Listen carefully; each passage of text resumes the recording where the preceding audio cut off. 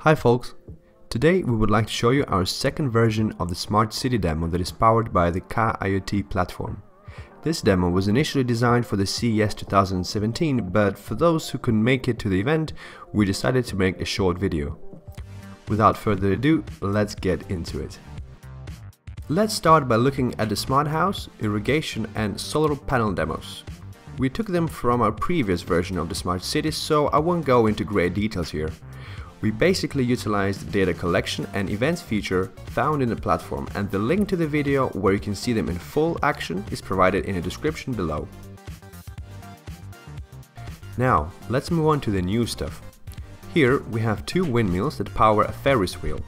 Everything is operating via the Intel Edison board with Kaa C++ SDK on board.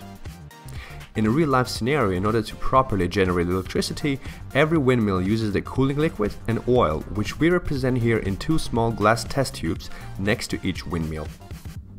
Using Kaa, we are able to see how much electricity is being generated by each windmill and the consumption level of the wheel in real time. Besides that, we also monitor the amount of liquids in tanks, and we can even remotely change the threshold, so if one of the liquids goes beyond a certain level, Kaa places an order to the warehouse to refill the missing amount of oil and sends a vehicle to pick it up. Now, when the liquid goes beyond second, the critical threshold, the windmill automatically stops spinning to keep the generator from breaking.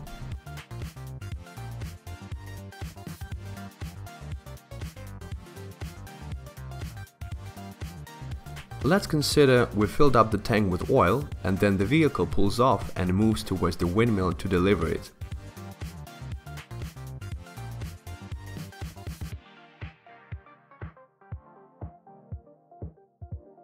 As soon as the amount of liquid exceeds the threshold, the generator starts working and restores power to the Ferris wheel. All of this is being operated by the Kaa Cloud. Kaa provides standardized REST API interfaces, and you can choose any tool to visualize the data.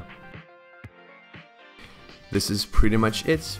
You can download Kaa IoT Platform from our website, and using our supporting materials you can try and build some cool demos yourself.